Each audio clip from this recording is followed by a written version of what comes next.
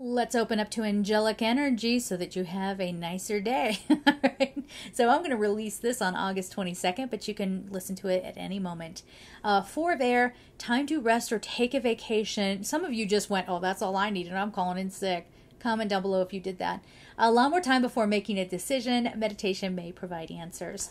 So as you're going through all this transformation, transitioning into these new frequencies, we can't say it any other way, or maybe another chapter of your soul's contract, you gotta give yourself a little bit of a chance to let the old energies fade away, or to allow yourself to catch up with who you are now.